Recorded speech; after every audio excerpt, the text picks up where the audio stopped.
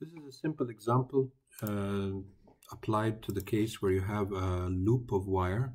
It's a closed loop of wire in the shape of a semicircle. So it has a straight part and a semicircular part, a curved part.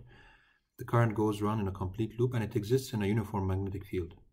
So we want to get the force, the magnetic force on the straight part, and we want to get the magnetic force on the curved part. Of course, if you watch the previous video, you'll know that the total force has to be zero, because any wire of any shape, when you put it in a uniform magnetic field, the total magnetic force will be zero.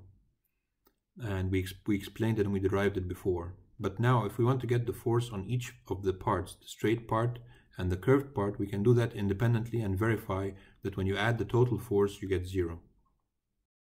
So first, for the straight part, let's call the force on the straight part F1, and it should be I L1 cross B. Remember what this L1 vector was?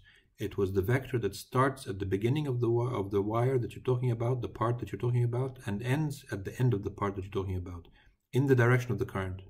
So the L1 vector, if you want to draw it on this drawing, it will be this vector, L1. Okay, so this is what the force as a vector is. What's the magnitude of the force then? Well, L1 points this way, and the angle between it and the magnetic field is 90 degrees. So the magnitude of this is I L1B sine 90, and sine 90 is just 1. So you get I L1B.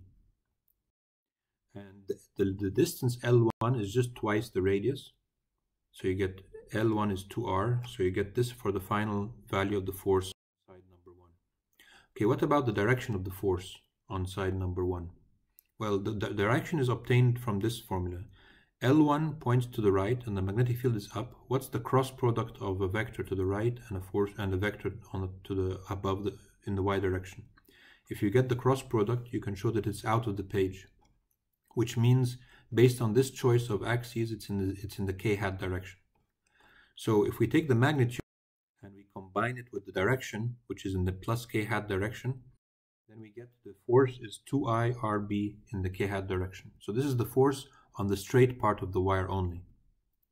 Okay, let's take the force on the curved part as if it's a separate problem. We know, of course, that it should be the negative of the other one, but let's just prove it on its own.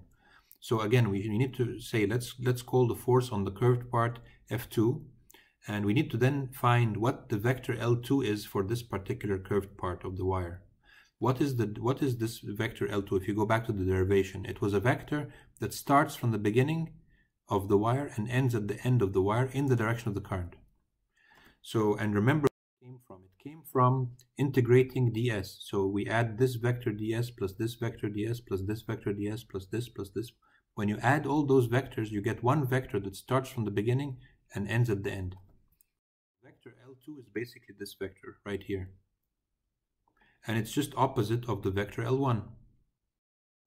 So if you want to get the magnitude of the force on side 2, then it's the magnitude of this. The magnitude of this is I L2B sine of the angle between L2 and B, and the angle between L2 and B is 90 degrees, so you get sine 90 is 1. So it's just I L2B. And since the distance L2 is 2R, then you can write it as 2R. So you get the same magnitude as the other for the straight part. And now what's the direction of the force on the curved part? Well, the direction is obtained by this rule. So L2 is pointing to the left, B is pointing upwards. When you get L2 cross B, it's into the page.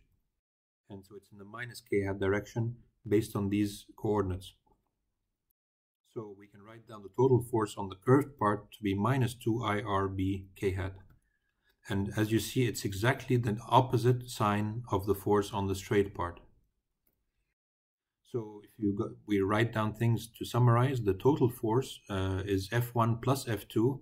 And when you add F1 plus F2, you get exactly 0 as you expected before, because we know that when you have any kind of wire of any shape with a current, a closed loop of wire with any shape in a uniform magnetic field, the total force has to be 0.